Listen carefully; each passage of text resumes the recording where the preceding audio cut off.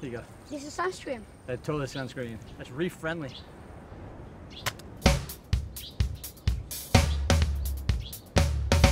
Coral reefs are incredibly important for everyone on this ocean planet. They are the home for about a quarter of all ocean life. They protect communities on the coast like this from storm surges and coastal erosion. They're a huge economic engine, and let's face it, the best waves on the planet break over coral reefs. No reef, no barrel, or no wave. A lot of my favorite waves in the world are over reef breaks, so to have healthy coral and a healthy ocean to surf in means a lot to me.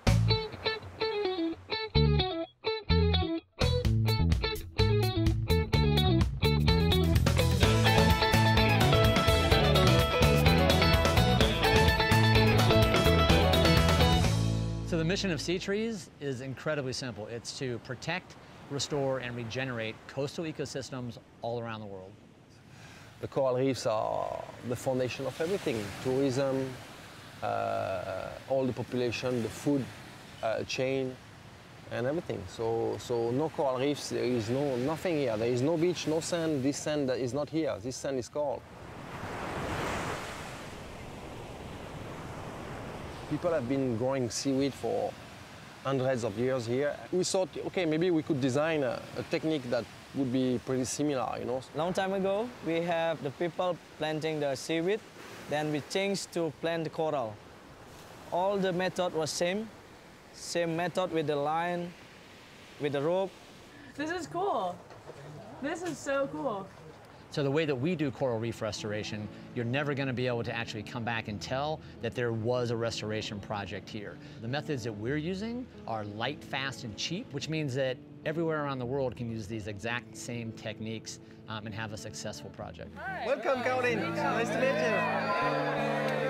you. Welcome back. Out there, we have a nursery where we plant corals.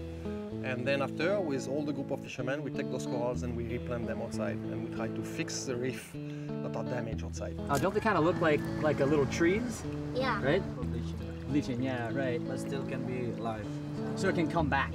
Can be come back. Motong. Ya. Bagaimana caranya? Yang panjang itu bisa tuh disahin ya. Iya. Nice. Udah. Ya. Semuanya iya.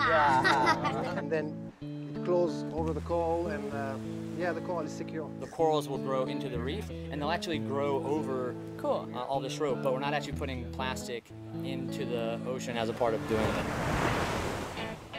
The main idea is to create an ecotourism activity, for some of the gardeners to become guides and instructors, and receive tourists and teach them about corals and help them to plant something coral. One of the innovative techniques that we're using in this project is 3D mapping. We're using GoPro cameras instead of really big, expensive cameras, and this means that our local community partners can actually do the swimming of the coral reef restoration project.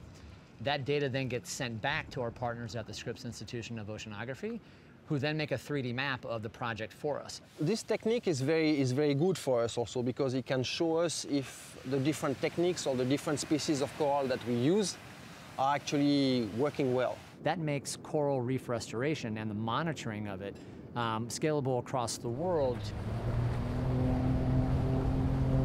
Normally when I come to Indo, it's purely just to surf and be on a surf trip, and to get the opportunity to dive the coral reefs and see Manta Point, see all the beautiful wildlife. The one did a back bend, and I saw all of its gills. It was crazy. I was like, holy cow! I thought it was gonna eat me though. It was kind of scary.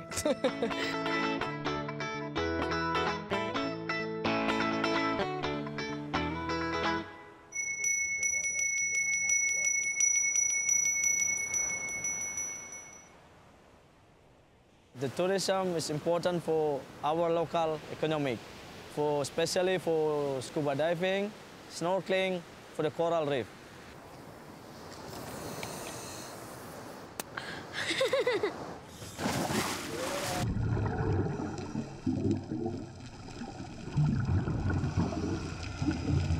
There's approximately 250 corals that we just put down there on the restoration site as of last month. And that's what Roxy and Quicksilver has been helping us do in this project right now.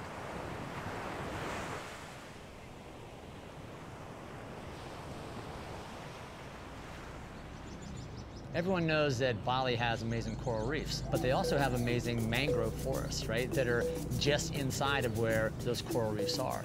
And it's incredibly important to understand that healthy reefs need healthy mangroves, so those ecosystems are like one big loop because the animals and the biodiversity that lives out on the reef has the beginning of their life cycle in the mangrove forest. So if you improve one, you end up improving the other. Dude, you're gonna make me fall. Sorry. Hang on top like a shovel. Yeah. And look, you see all this black stuff, Roger? Yeah. Right? You know what that is? No. That's carbon. Carbon? That's what these plants end up storing in the mud and the soil, right? So that carbon that gets pulled out of the air by the trees gets buried right here. So this is what we're actually trying to do. All this black stuff, it's carbon, we want to put it back in the ground, right? Having that next generation of young surfers actually come visit the project and seeing him just, right away going after the solutions part of it, like, what can I do?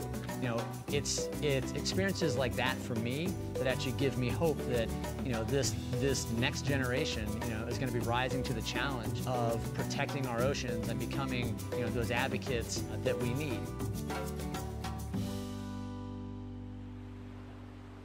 We encourage everyone to come out and visit our project partners here in Bali at Ocean Gardeners to restore coral and even do mangrove planting. If you can't do that, then we make it super easy via Sea Trees. So just go to the website, and within 30 seconds, you'll be planting your first tree in the sea. Organizations like Sea Trees gives me a lot of hope for Rajo's generation to have healthy coral reefs to surf on and enjoy in the future. Rajo, a little goofy foot weapon, helping the environment and stuff, it's cool. And then the reef's so good. I like the reef. I love it.